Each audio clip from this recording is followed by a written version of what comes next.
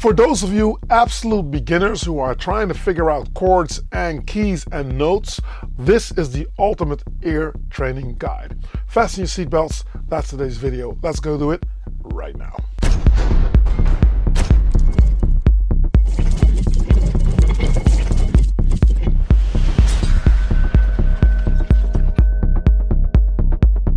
Hey, what's up? I'm in the Low Kitchen and thank you for checking out yet another video. Now, if this is your first time here, don't hesitate to click subscribe and hit that notification bell. Whenever I upload a new video, you'll be kept in the loop and you'll not miss out on anything.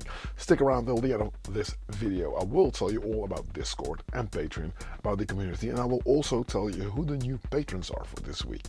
For those of you who are trying to figure out how chords work and you find it hard or cumbersome to figure that out, because I still hear a lot of people saying, I don't know what to look for and how to go about it. Well, this ultimate ear training guide is just made for that exactly, to find out what notes work where and how you should go about it.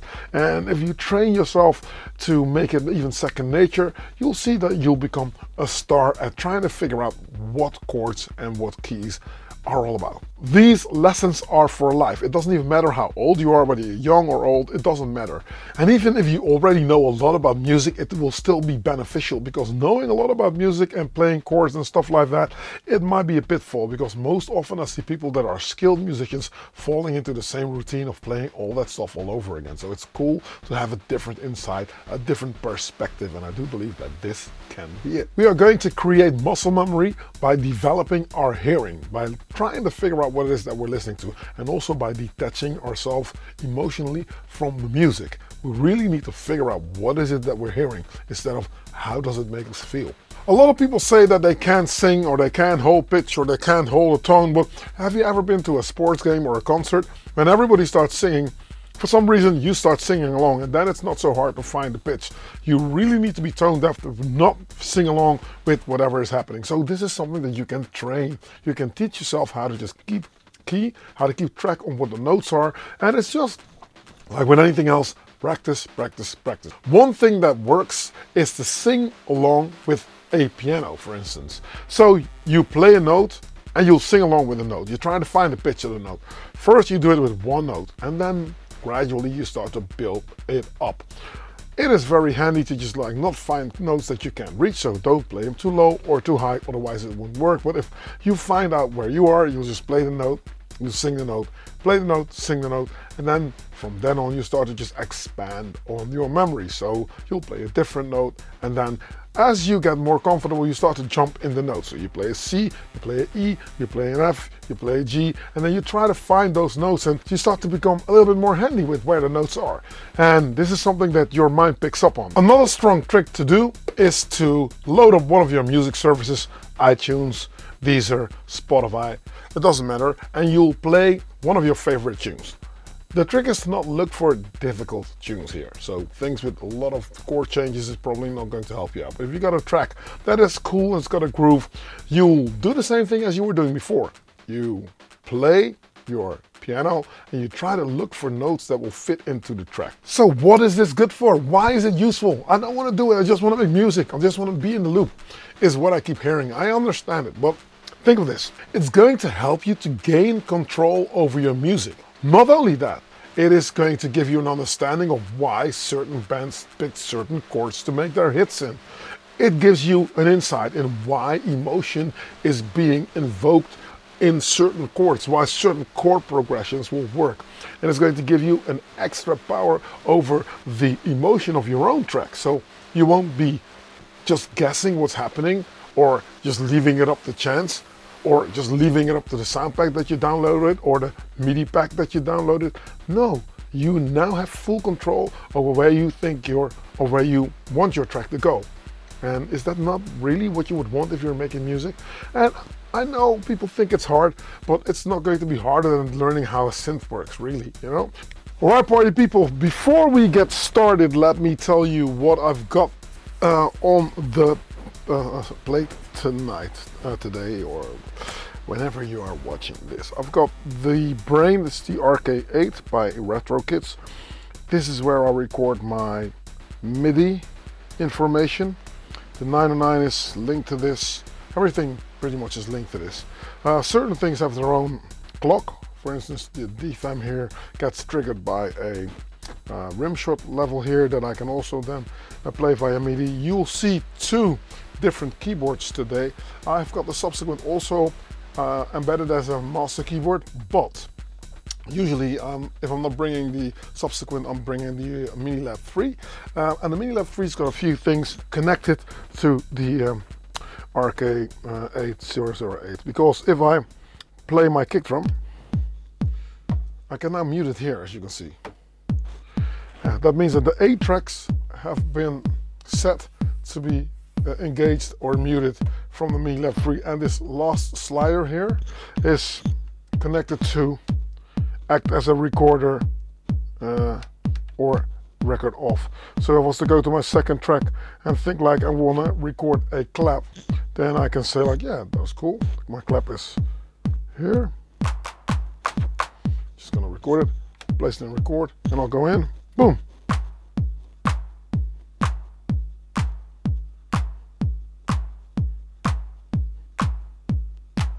And my clap is recorded.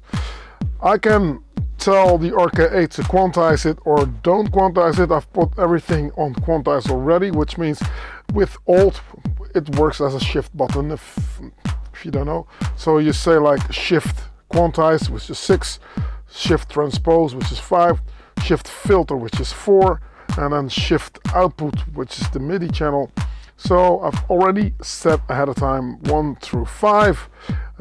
Those are the channels that I'm going to record drums on. So on track 3, I'm going to now look at my closed hi-hat.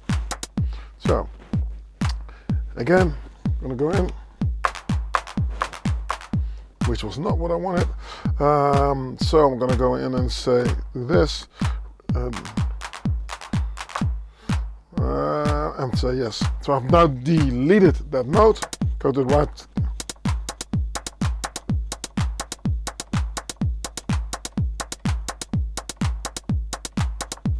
I was lucky to not have recorded this on the clap channel, otherwise I had to delete the whole clap channel and redo it again. But since I've recorded on track 3, it's easy for me to just like take the clap out and do the head in. I'm gonna just leave it at this.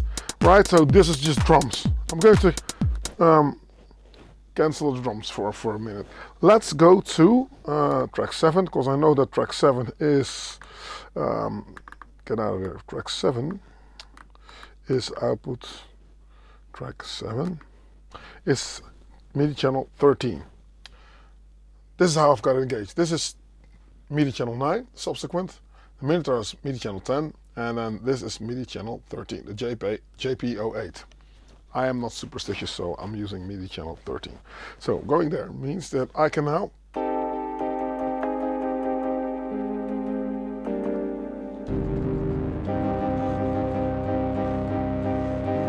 play stuff. And I've not engaged this local off, so it's also playing the Subsequent. But okay. Now, the thing is to note if you're playing a major key, it means it feels a little bit more happy. Let's turn that off and let's just go for shorter notes. So,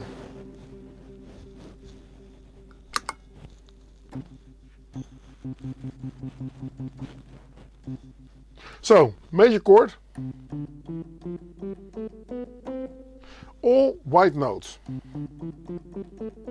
So yeah, I don't have to look at like what is a diminished chord, what is a 7th or a 6th chord, you know, this is just all white notes. And when I start on the C, this is a major chord. If I was to just go 2 notes down and start on the A, now it's a minor chord. This is minor. And to give you an idea on how we perceive major and minor chords are perceived to be a little bit more happy. A major scale is a happier scale, is what we say. And a minor scale is a little bit more sad. Now, can you give an example? Yes, great question. Glad you asked. Think of the A team, yeah? Da, da, da, da, da, da, da. Very major. Also, Cotton Eye Joe.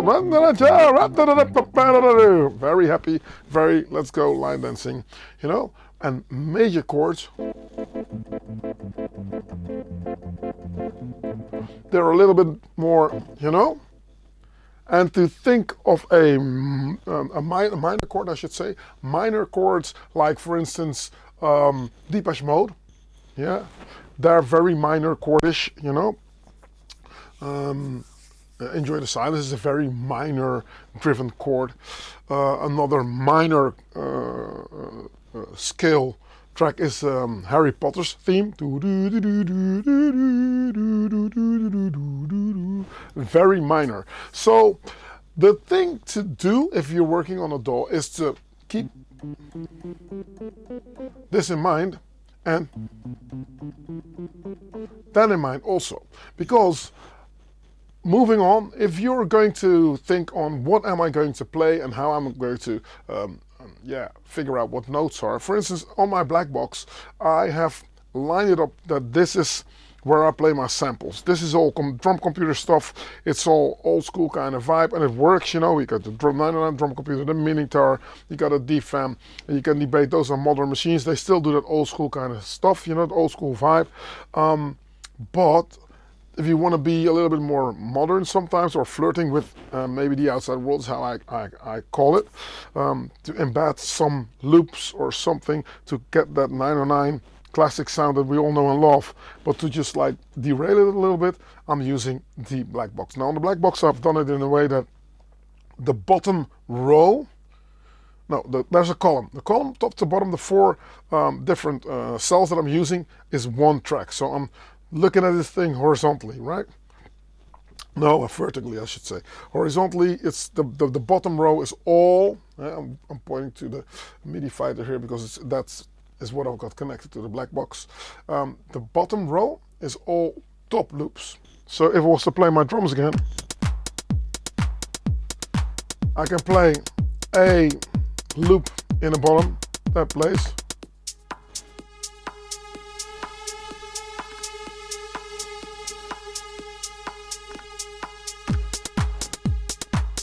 You can hear. Make sure that loop is on, otherwise this will stop.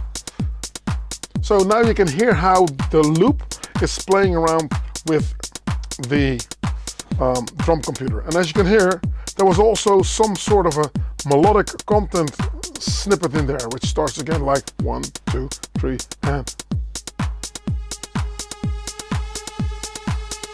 Now, since I have programmed everything myself, I know where those keys and notes are.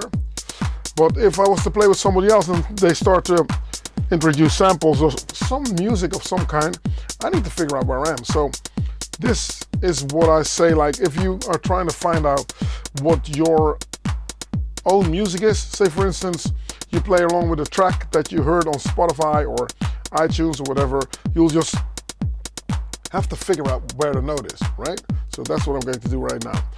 If the second column on my black box has got lead sounds. Oh, there you go. So now I have to find out. I will go to the bass line, which is on track 10, channel 6 here, MIDI channel 10.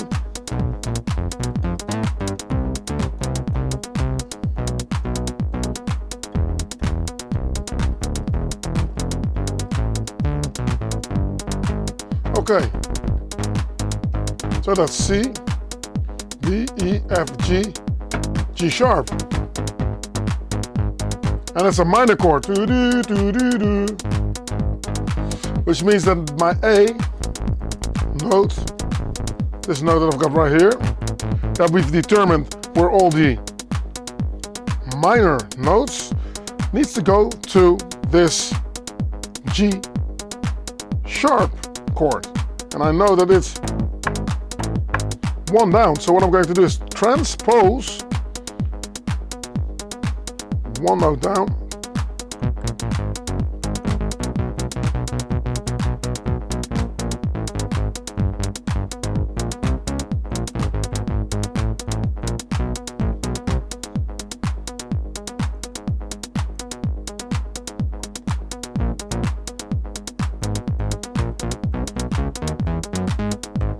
So now I've transposed this A minor scheme to fit what is playing here. I found out that it was this note. This was mine, A note. So turning this off means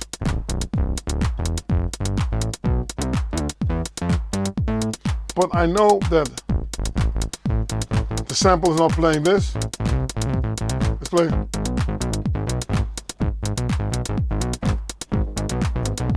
So this needs to go here. And I've done it on this keyboard. So here you see it's still the original one, but here, that same A has now been transposed a bit. So now I can play all these notes and I will never hit any wrong notes. And that's a trick to do. So you have to figure out what the root note is, the root note, it being this. And that's the one that you would like to go for, right? So now I know that I can play a bass line there. So I'm thinking, okay, how am I going to do that? I'm going to probably look at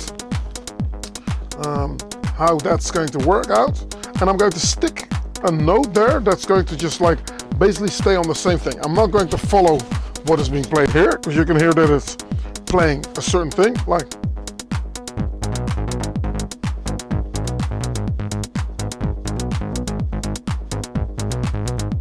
that's what it's playing. But I would like to just go and think like, okay, if I'm not very handy with trying to figure out the notes too much, sometimes it's a chord that's just, you know, headache, then I'm going to think like, okay, what is the best way to go about it? What I'm going to do is I'm going to just like play percussive notes with the sounds that I have already.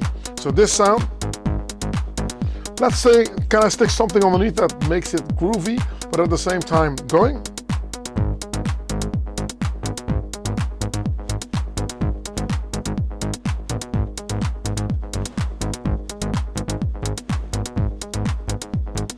Yeah, filter it down a bit and record it in.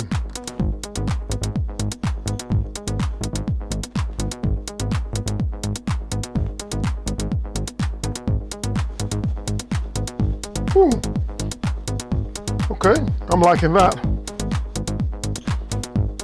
Now I'm going to add some stuff to it, because in the end of the day I know that that's always going to work. And the trick also is with the music I'm playing, I need to add stuff to this loop so that this loop is going to fall to the background. So I'm going to take it out of record, my RK8. I'm going to go to track 8, which is the subsequent, and open it up. Woo! I'm liking that sound, I'm liking it very much. Let's see where I am in the measure. Bam, that's 1, 4, 5, 9. And now we're going to go.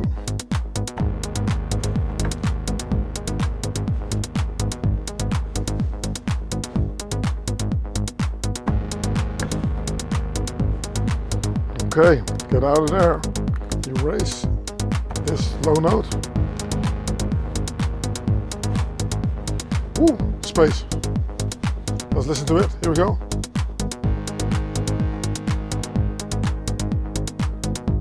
I'm liking this. And if I'm turning the music off, I'm getting inspired by this chord.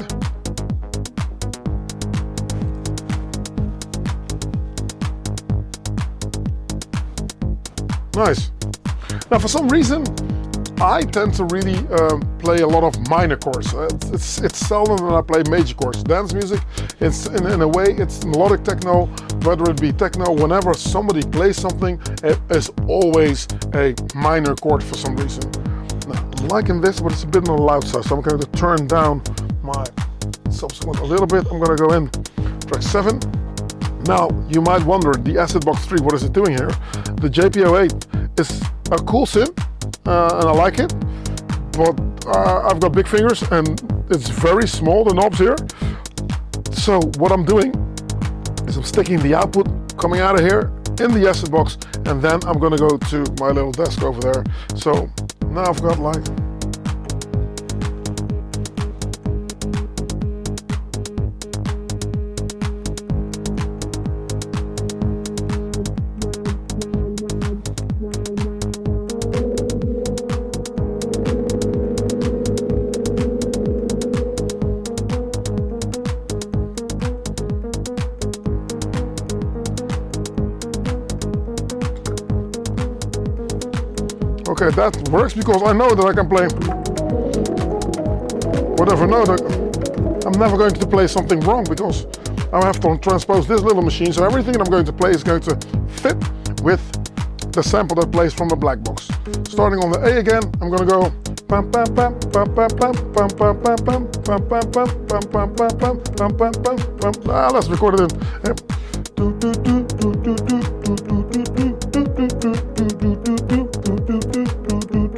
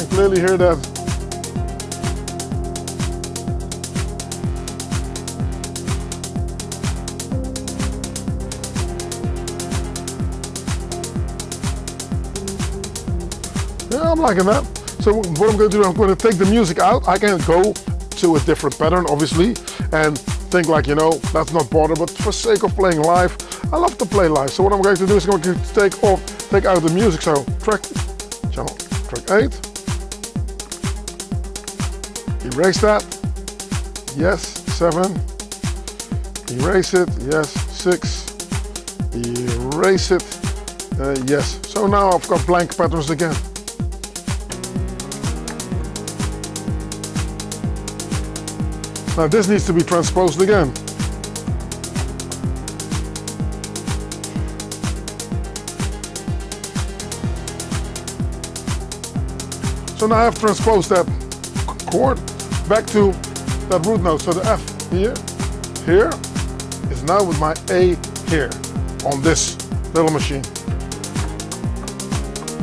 As you can hear, octave up. So again, I'm cool. And this is subsequent, so if I'm gonna make a bass line with a subsequent, that's something different.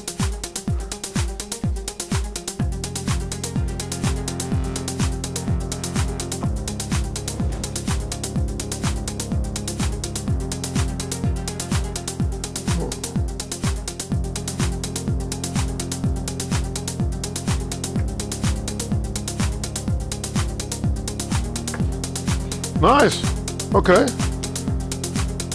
Completely different vibe, but still, I'm in the key again, so this is important, you know? So you train yourself to really think like, how does this work?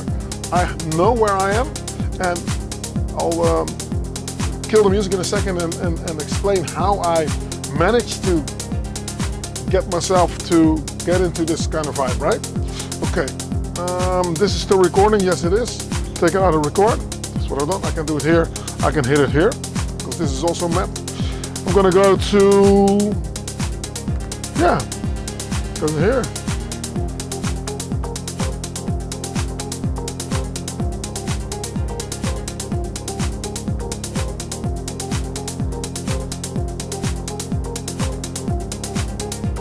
Do we like it? Yes, we do. Here we go.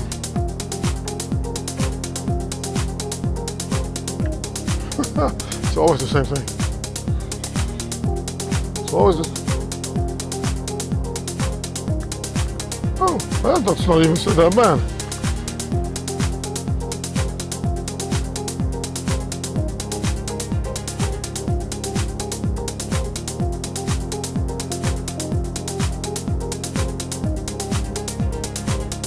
I'm going to record it in.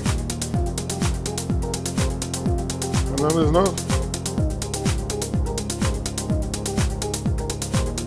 Happy little accidents. Cool.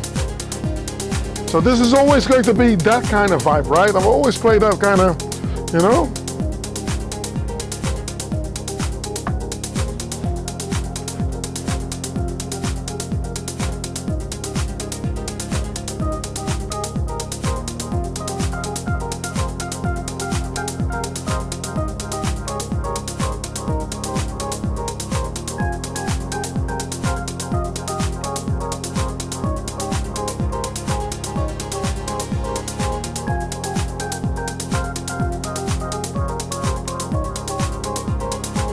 Do different things.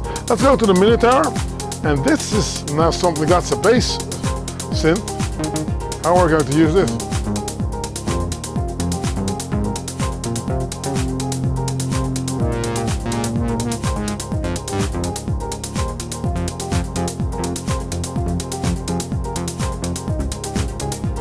Oh, nice. Put it in.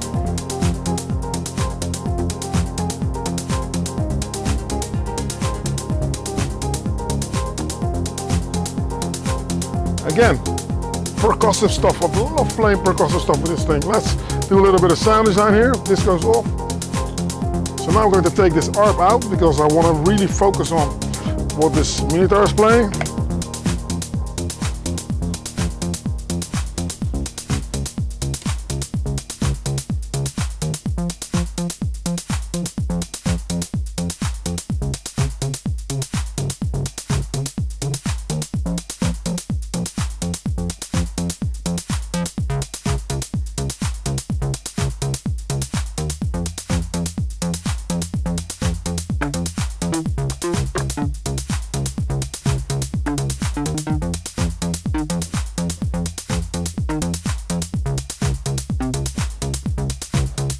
Overdub.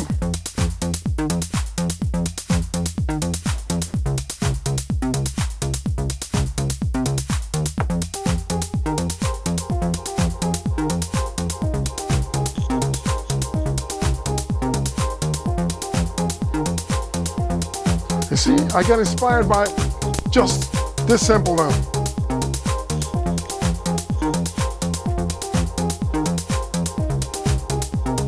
kick out, a little bit of release here.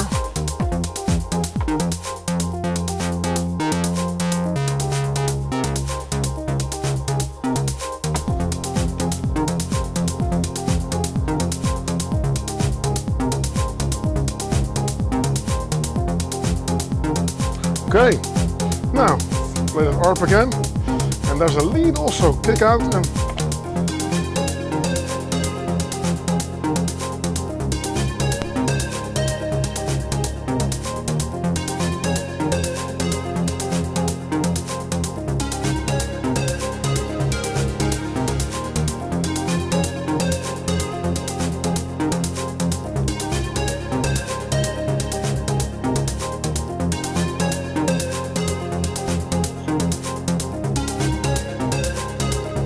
kick in. Okay, enough music. I'll tell you something. How come that this works? If I did a trick where I was really listening to tracks on Spotify or whatever, and I was just like making sure that I could find the root note of what was being played. So pretty much is what I'm doing right here. If, for instance, I'm playing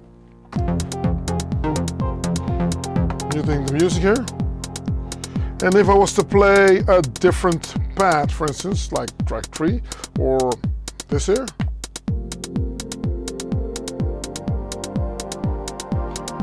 it would be a game for me to find out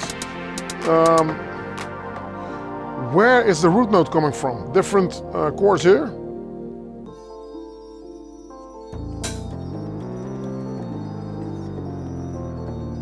Okay, so this is D minor then. D minor.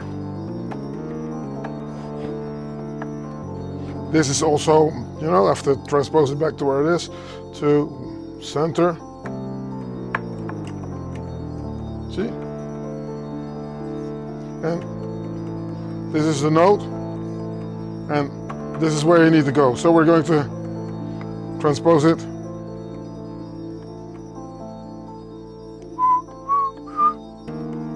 One down. So now we can, again, my A minor chord will now align with, and this is what I did. I tried to figure out what is the root note. This is the root note. So now once you know that, now a whole world opens. And from that moment on, you know, like, okay, I can play.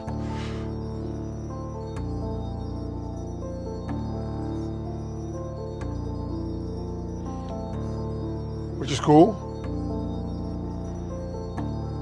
And you know that you can also go here, boom, boom, up, boom, back, boom, here, boom, here, boom. This is all stuff that's been done before, right? For instance,